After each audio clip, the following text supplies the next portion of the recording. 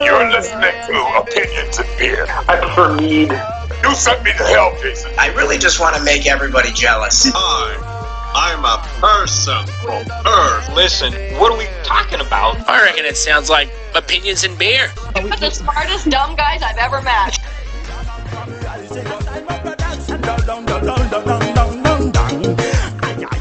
And welcome to Opinions and Beer. Well, actually, you probably know it already because of our intro. It says it quite many times. Quite of times. It says Opinions and Beer, which is the show you're listening to right now. And boy, do we've got some opinions for you today. Or do we? Or do we got speculations for you today? Or do we got beer for you today? Today, Eamon could not be with us. But I am joined by EdRay1416. Yo. In replace of Eamon, we do have a wine review that EdRay will be sharing with... Should you do the wine review first? And get it out and just like... Or should you do it after? I have a plug to do in a second for another podcast. Go ahead and just say what the wine is that you'll be drinking today. Okay, so today's wine for the episode is Barefoot Chardonnay of California. And this is a white wine. This is the first time I've ever reviewed a white wine here on Opinions and Beer. And let's go ahead and read this for everybody watching. Barefoot Chardonnay is a delightful wine with tempting flavors of green apples and peaches. Hints of honey and vanilla enhance the buttery finish. So that's kind of interesting to hear about this product. Alright, now I'm going to go ahead and sniff this. While I can detect a very sweet hint of what this white wine is about. And like I said, I never tried white wine before, so I'm going to go ahead and take a sip of this. Well, I will say it's very strong, not as sweet as other white wines are. And of course, I have more of a taste for red wine, so I guess the blame goes on me. But overall, I'm going to give this a 4 out of 10. 4 out of 10? But do you think this wine would get you trashed? Probably not. Probably not like. It won't get you trashed? Probably not like Cabernet Sauvignon, because that one's very strong, but it has a sweet taste to it. Man, EdRay, don't you like getting a bit tipsy or maybe even trashed and talking opinions? Well, sometimes depends on the quality.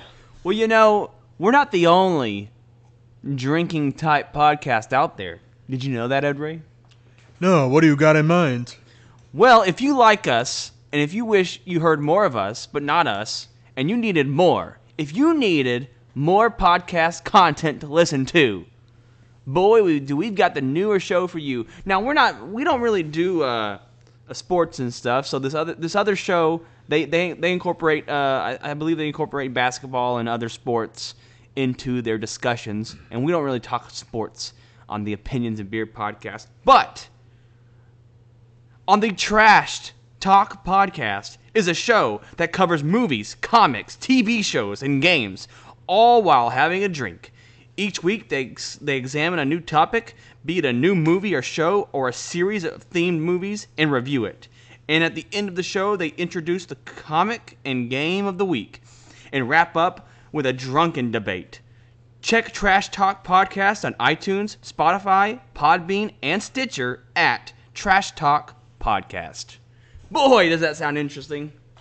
Yeah, for every sports enthusiast out there, check it out. Well, they have sports themed episodes, but they have a lot of what we cover. You know, they talk about a lot of similar stuff to us, so I feel like it's a very good pairing to mention them. And apparently, we may have them on they may have us on in a crossover episode where we do possibly a movie bracket. A specific movie bracket, and we will debate and figure out either the best or worst. We haven't really decided what it is, either the best or the worst of that type of movie bracket.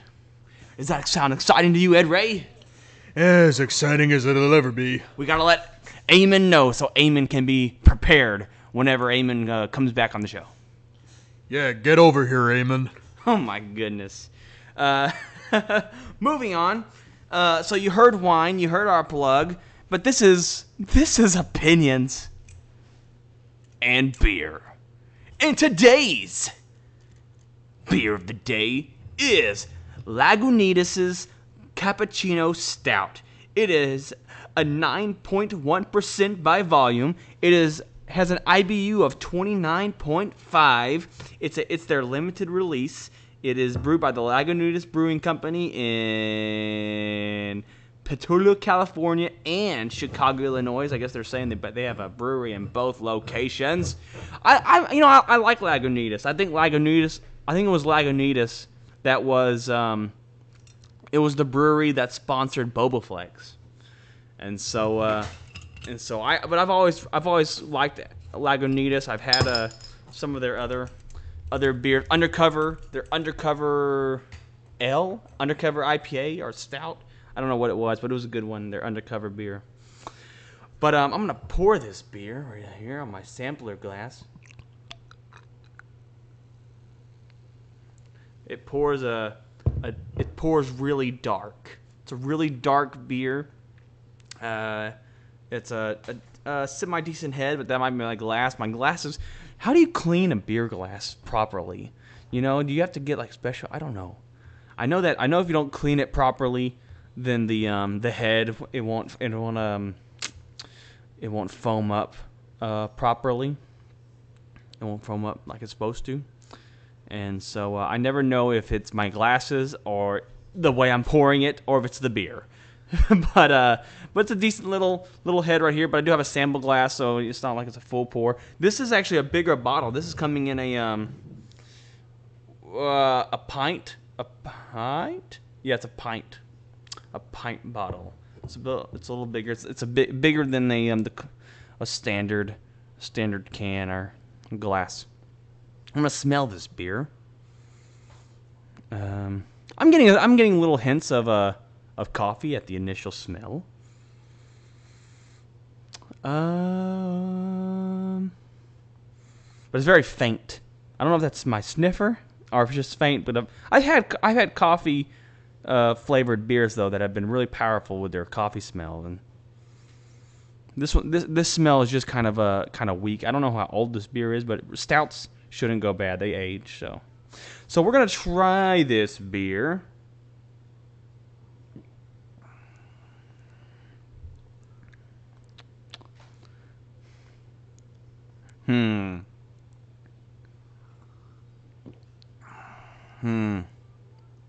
Okay, that second sip was really good. First sip was kind of like it was pretty standard. Second sip, I get a little bit more hops. It's kind of like a hoppier cappuccino stout, which is weird because we just had Rev, and Rev was like 300 IBUs, and this thing's at 29. And I can taste the hop. It's like the hop burst. It's like a hop bomb. It's like a hop bomb that I taste. So I don't. Maybe that's that coffee flavor is strong or something. Cappuccino. Ed Ray, what's the difference between a cappuccino and a regular coffee? Well, regular coffee is black, and cappuccino has some extra kind of flavors in there. I'm not a coffee expert, but that's what I saw. Really?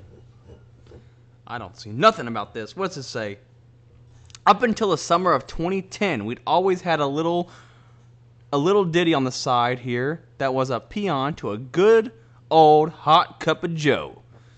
It was built on the bones of the 23rd psalm and went something like, "Coffee is my shepherd, I shall not." But that was where the trouble started. Turns out talking about the coffee's happy side on the L label is America. It's America. But yeah. Anyways, it's a decent coffee. It's a pretty decent coffee beer. I don't know. It's really good. At 9%, you don't taste the alcohol.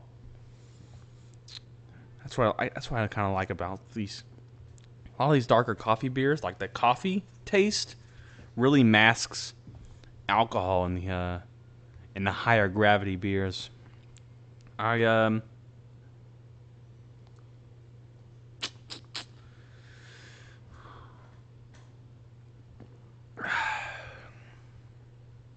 gonna give it a 7, 8, a 7.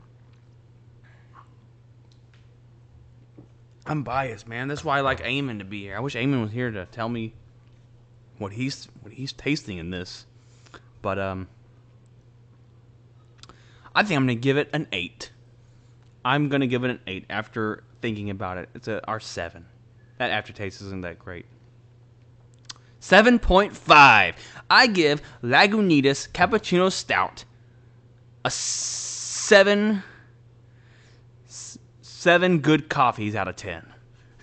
7 good coffees out of 10.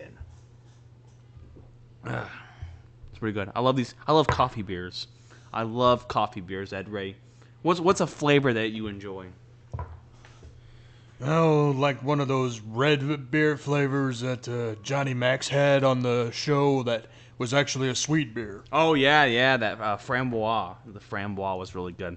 What kind of beer do you think would be in a like a Nintendo world or Mario? What kind of beer do you think? Do you think Mario's drinking beer or is he drinking wine? Well, I've never seen Italians drink beer before, but they're usually wine connoisseurs. You think? Dang. What'd you? You know, did you see that they're making a Rugrats live action? Or no, well, it's half. Apparently, the babies are going to be CGI and the adults are going to be live action. Well, whoever came up with that idea is pretty messed up. Pretty messed up. What's up with all these live action stuff that they're doing? Oh, it's simple. These companies are milking the crap out of their old franchises because they got no originality. No originality. But you know, when people do have originality, they get shat on, don't they? Well, that's unfortunately the culture for us in 2019. What do you think about... Because, I mean, think about... Speaking of Mario, Italians, what about when Mario movie was made? And they took a lot of creativity, didn't they? They did their own little stuff. Well, they had multiple directors and poor writing, but it's not just that. I mean, how do you make a backstory out of a game that didn't have a backstory to begin with? I guess. If you could... Did you like the Mario movie? Is that what you're trying to tell me? Oh, I think it was good. You know, Bob Hoskins and Dennis Hopper's performances were extremely good. Oh, but how come everyone hated it? Well, it's because of the general story. I mean, the story didn't make sense. And didn't you think all the Koopas and stuff are weird looking? Well, yeah, I mean, they're not... How do you make a Goomba in real life? Well, they could... Hey, you know what? The Pokemon movie made Pokemon in real life. And they were like CGI. You could do like a CGI world. How would you... If you were to make a Mario movie or a Mario backstory, what would you do? Well, how about figure out the origins of the Mario Brothers, how they became plumbers, and what got them into this mess where they end up in another dimension and have to save a princess from a castle. Is that their story? Well, Do they end up in another dimension, or do they live in that world? I don't know. I mean, they're supposed to be Italian plumbers from Brooklyn. Well, where's Mario World? That's something I'd like to know. So maybe that's just their normal world. Maybe they're in Brooklyn. They're in Brooklyn, yet they're running around in castles. Yeah, it could be a weird world. Yeah, this is exactly where Shigeru Miyamoto should have elaborated what the story was about. What if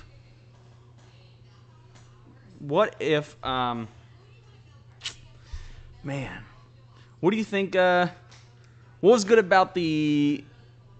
I don't know what to say. I'm trying to think of my words. Are you a was Bowser in it? Bowser was in that old movie? Well, Dennis Hopper played Bowser. Bowser was a human being with dreadlocks. You know, he went from a human being with dreadlocks, and then he evolved into an actual dinosaur toward the end before the obvious happened. Well, okay, so here's my pitch. I'm gonna pitch the Mario movie, and let's make a Mario movie in this episode. Ed Ray, you ready? Let's go. Okay. Wait 1 second. Are the Mario brothers? Is Luigi's last name Mario? What's Mario's first name? Mario. His name's Is it? Nuh-uh. His name's Mario. Yeah, according to the movie, it was. It is Mario. Maybe I haven't watched the movie in a long time. I've been thinking it's Mario. My name's Mario. Who does that? Who does that? Damn Italians. But I was thinking about that the other day. I'm like, the Mario brothers. That has to be their last name. So Luigi's name is Luigi Mario. But anyways, here's my pitch. The movie opens, and it kind of shows the world, and I want to say it's a blended world, where like Goombas are real life, but they're like maybe they're CGI, like the Pokemon movie, where like Goombas and all this stuff are like actual creatures in the real world. And Mario is a plumber, and but he's running the business by himself at the moment, and he goes down into the sewer, and there's like this weird scaffolding down there, and because he's sitting down there, because he's not just a plumber. Maybe he's like a specialty. He does other stuff for whatever reason. He's like in this world, plumbers mean something else, like almost like half-ass heroes maybe, or they have extra skills, they have extra jobs and stuff. They do a roundabout work of stuff. So Mario goes down into the sewer, and there's like this scaffolding, and up in the top of the scaffolding is an ape. It's a gorilla. And so Mario, he has to try to get the gorilla out of the scaffolding, and so he's trying to climb up the scaffolding, and the gorilla starts throwing crates at him, throwing barrels, and he's got to get up to the scaffolding to get the gorilla out of the out of the sewage. What do you think about that intro so far? Well, how did the gorilla get up to the scaffold in the first place? We don't know. It's something. How did he get there? Because that was Mario's first game, so it'd be a throwback to Mario's first game. Well, here's my theory. I think the gorilla escaped the New York City Zoo, went down that enormous manhole, and then started running around in the sewers, and then finally... busting pipes. Yeah, he busted pipes, and then found a scaffold, started climbing up and going... Ooh. Yeah, busted pipes. And maybe that's where, like... Maybe Mario accidentally stumbles upon something down there. Like he sees something, but he kind of rubs it off at first. And but that it later shows that down there in the sewage, there's like a city under the city. Like there's a giant city under the city connected by the pipes, the piping, and that's where Bowser rules. Like a mutated, he's like basically, what are those turtle things? Koopas. The turtles are Koopas? Koopa Troopas is what they call them. So Koopa Troopas, what if Bowser is like a mutated Koopa Troopa? And he's like this big, well no, Bowser's a crocodile, isn't he? What is Bowser? He's a turtle? I think he's supposed to be half turtle, half croc. So maybe he is maybe he's somehow a mutated turtle croc. Is there crocodile characters in Mario? Do not think so. I mean, you got turtles and then you got Bowser. I wonder if there's a crocodile character. I can't remember. I've seen a crocodile character, but I don't know if he's a part of the Mario universe. You know, that big crocodile king, Croc King. I don't know what game he is in. Donkey Kong Country. You're talking about K. Rool. Oh look, K. Rool. K. Rool can make an appearance since Donkey Kong made an appearance. That'd be smart. Smart thinking. So K. Rool's down there helping Bowser. or something like that. Maybe K. Rool. Maybe K. Rool is king of the underground, and Bowser's just like bosses him around, bosses the king around for whatever reason. Anyways, so Mario's hanging out, and then Luigi gets out of prison, and because Luigi was in jail, and he gets out of prison, and he's like, and Mario's like, "Come work for me. We be the Mario Brothers." Woo hoo hoo. And then I guess they chase some Goombas robbing a bank for whatever reason, and they chase them down to the pipes, the sewage system, and they discover this whole city, and the Princess Peach. Maybe Princess Peach is like a Princess Diana, like a real princess, and like she was kidnapped and taken down to this city. Maybe there's like a cloud city. Is there a cloud city in Mario? Like a city in the clouds? Well, maybe when you go up the vine and start collecting coins up in the clouds. See, maybe Princess Peach is like in a cloud city somewhere, and she was kidnapped and brought down to the sewage, where the bad guys are. And you can have all this weird stuff about wealth and equality or whatever, and I don't know, all the weird social justice things that movies have to throw in these days. And but I want to. You know what sucks though? I want to have a Mario Kart scene in it, but jumping into a go-kart would be so cheesy in real life that I can't even begin to believe it. So I don't know, but I want them to jump into something like getting like, maybe they don't have to be go-karts. Maybe they can be like those weird mini dragsters, like those not the long ones, because like those small, like the mini drag racers.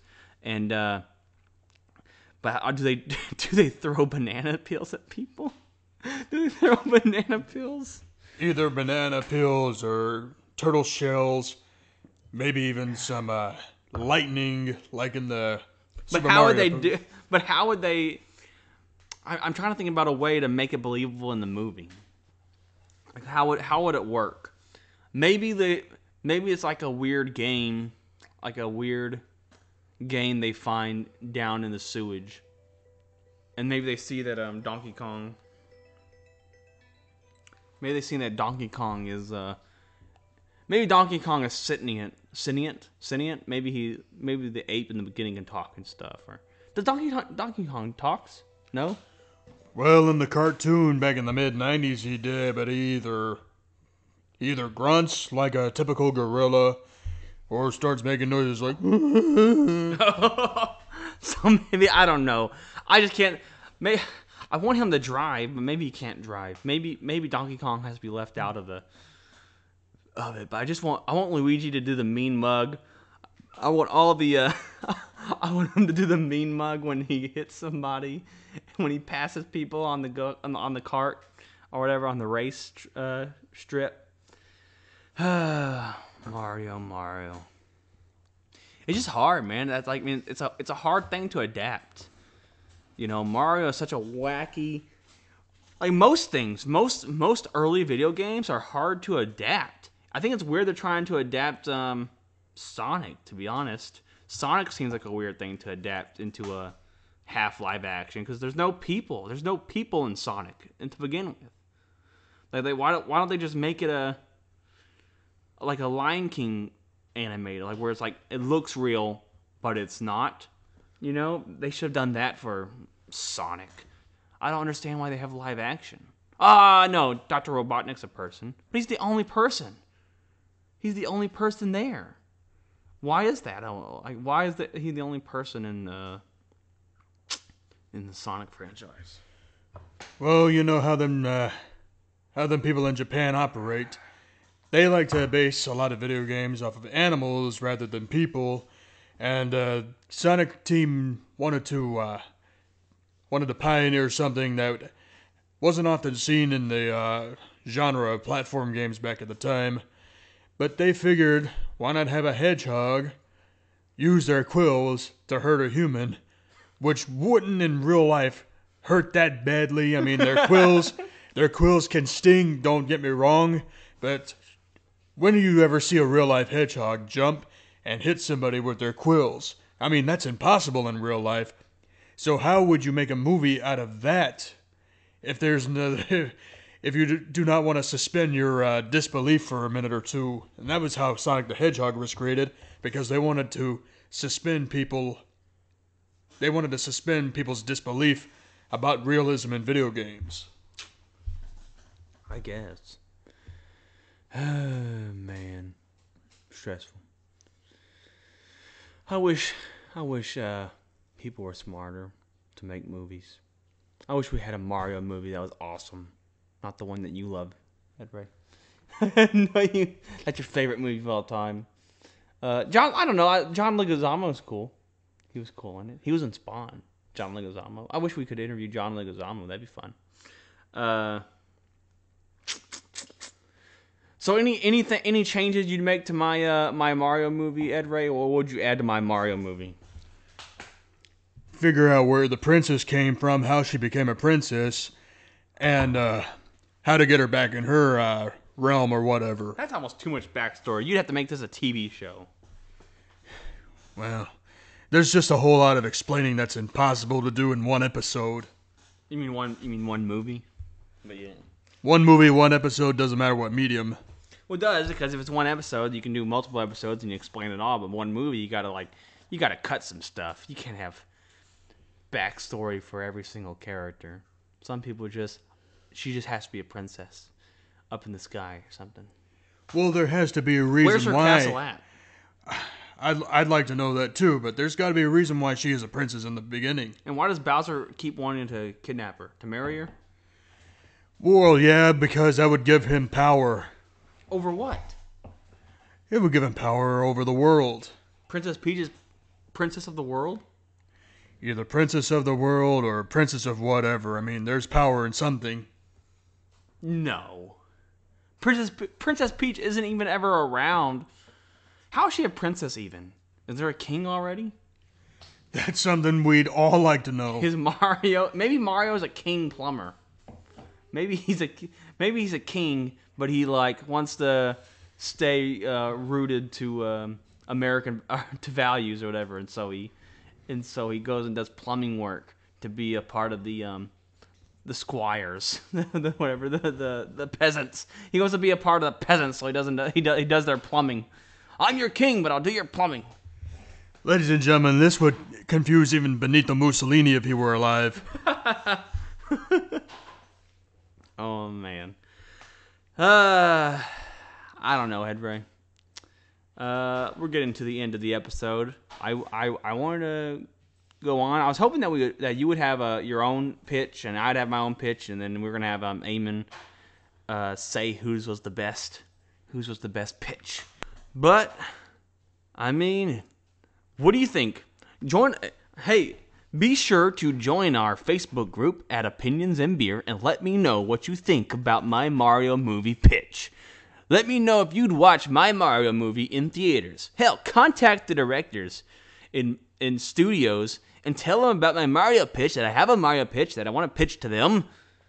Tell them now, or forever hold your peace. Because that is just I think it's a pretty good idea. And I think this Cappuccino Stout is pretty good itself. But that's just my opinion. And that's fine. Because all we've got here are opinions and beer. We are opinions and beer.